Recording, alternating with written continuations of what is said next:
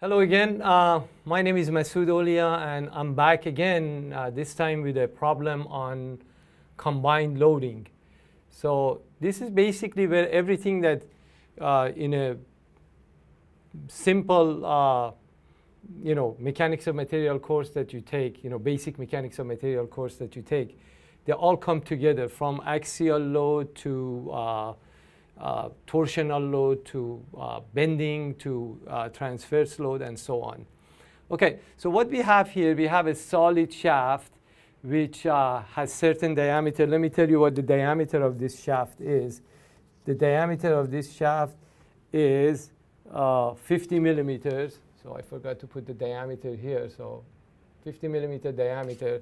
As you could see, this is subjected to bunch of loads here. So you have this kind of like a shear load, the 30 kilonewton parallel to the y-axis here.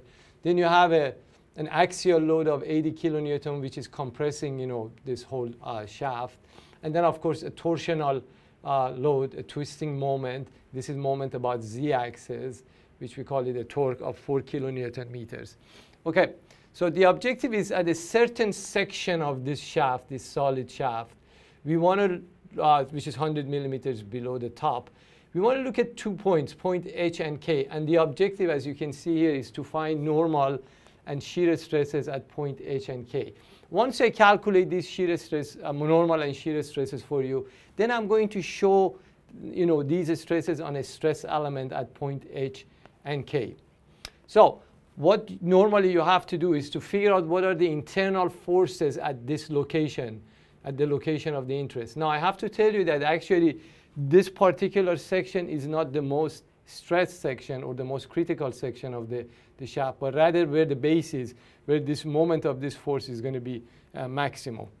So what I did here, I put together just a diagram of just this section. So if we cut this section and show what forces and moment are here. So we have obviously the internal, we have the normal force due to that 80 kilonewton internally at this section. We also have this shear force, which we transfer it here. So that would be a shear force in the y, along the y-axis, pointing in the negative y direction. And of course, this twisting moment, which is 4 kilonewton meters, is going to be here as well. But look, once you transfer this load to this section, you have to consider the moment of this load about this section. And as you could see, that generates moment about x-axis here. And that moment would be simply, and I have it written it here, 30 kilonewton times 0.1. So this is 30,000. When you multiply it by 0.1 meter, 100 millimeters, you end up getting 3,000 Newton meter. And look at the way this is acting. So what this does, it puts point K in tension, and if you were looking at a point right here, it would be in compression. But look at the effect of this guy on point H. H happens to be on the x-axis, and since this is the moment about the x-axis, actually H is right on the neutral axis. So there is no stress due to that moment. So this is the 3,000 here, Newtons meters. Okay. We are ready to go ahead and calculate the normal stresses, and after that we calculate the shear stresses. So I'll start with sigma at H. So sigma at H, all the points actually on this cylinder and this section, due to this normal force, are going to be compressed. So don't look at just this center point and say, oh, the 80 kilonewton is going to just affect this center point. Imagine if this cylinder is capped and you're applying a load uniformly to it. So every point on this cylinder is going to be compressed. So therefore, we have a compressive stress equal to N over A cross-sectional area, and that's negative.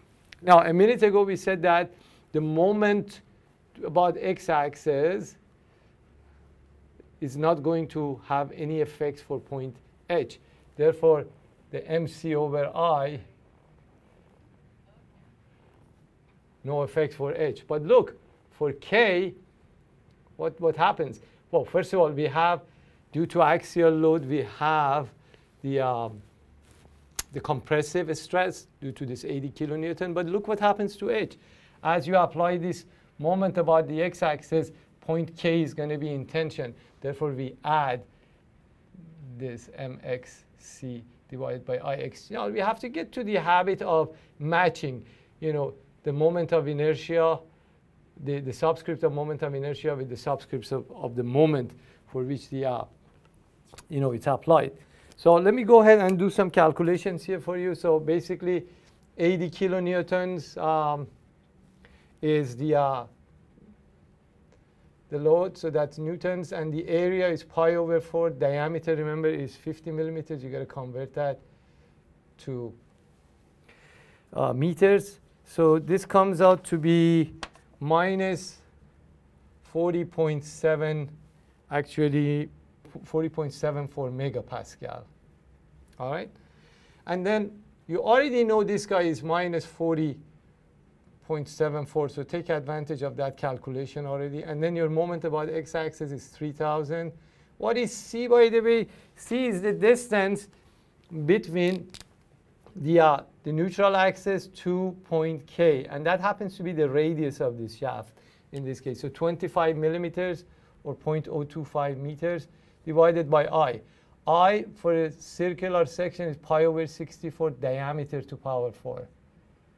So if you do the math here, this should come out to be about 203.72 megapascal. You see, this point is under much more stress, point K, because it's affected by the combination of what? Combination of the bending moment and the axial force. So bending stress and axial stress. Okay, so that takes care of our sigmas. Let's go ahead and calculate the tau. So let me show you here what happens to the tau. We know that both point H and K are going to be affected exactly the same way due to torsional stress.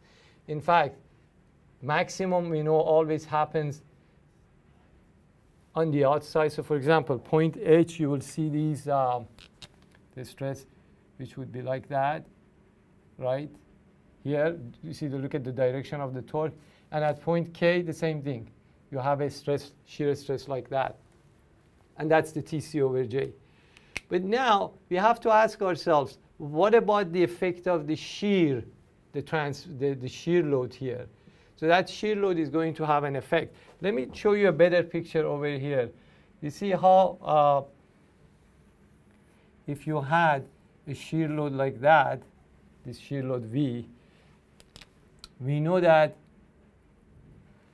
the shear stress has to be equal to 0 here and 0 here. And actually, it becomes maximum right here. And look at the direction of the shear is pointing that way. So right here, we'll have shear stresses that are maximum right there, like that. So we know that that shear stress is equal to VQ over IT. But a simple derivation shows that this maximum shear stress right here is 4/3 of V over A. So you don't have to really go and find Q, the first moment of area, and then use I, and so on. So you can bypass that. So we know that, therefore, the shear stress at K, due to, you see at this point, K, due to this shear load is 0. So I'm not going to have anything due to that.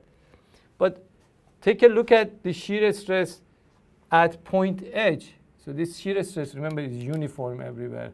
So that would be the shear stress at point H, right here. But look, you also have a shear stress due to the TC over J. So this is the TC over J. This is the VQ over IT, or 4/3 V over A. So the question is, what do you do with that? Since TC over J is much larger, and you see they're going in the opposite direction, we subtract that. Okay? So let's go ahead and plug in our numbers. So the torque is 4 kilonewtons. That's 4,000. C again is the radius. And J, by the way, is twice I. So it's pi over 30 to 0.05 diameter to power 4 minus 4/3. V is this shear load, 30 kilonewtons, divided by area. There we go. So I'm running out of space here. So I say tau sub h comes out to be about 142.6 megapascal. And if you just calculate this guy, tau sub k, in other words, just this term here, 4,000 times 0.025 divided by j, happens to be 162, almost 163 megapascal, roughly, 162.975. Okay, so the last thing I want to show you is actually how these stresses are acting, you know, in terms of the stress element. So let me draw maybe a larger picture of this section. So remember, this is point x, this is x-axis, sorry, and this is y-axis. And this is, remember, this is point H here. I'll show it like that. And this is point K, right on the y-axis. Okay? So take a look. The stress at H is only due to this normal stress, and that's compressive. So your 40.74 goes right there. Of course, you have one that acting exactly the opposite direction. And then we calculated the shear stress at point H. At point H, the shear stress overall is going to be in this direction. So because remember, the TC over J dominates. Once you figure out the direction here on this side, then it has to be in the opposite direction, and then you can figure out on the other four faces. Remember that shear stress has to be equal on all four faces. So this actually happens to be this number that I got here, 142.6. And then for point K, all we have to do is say, okay, at K, we ended up getting a tensile stress of 203.72, which is actually much more stress than point H in terms of normal stresses. And what about the shear stress? You could see actually the direction here. It's acting like that, which means it's acting like this here and down and up here. And that was about 163 megapascal. So actually, at this section, point K is the one that is more stressed. And of course, the story doesn't end here, as you guys know.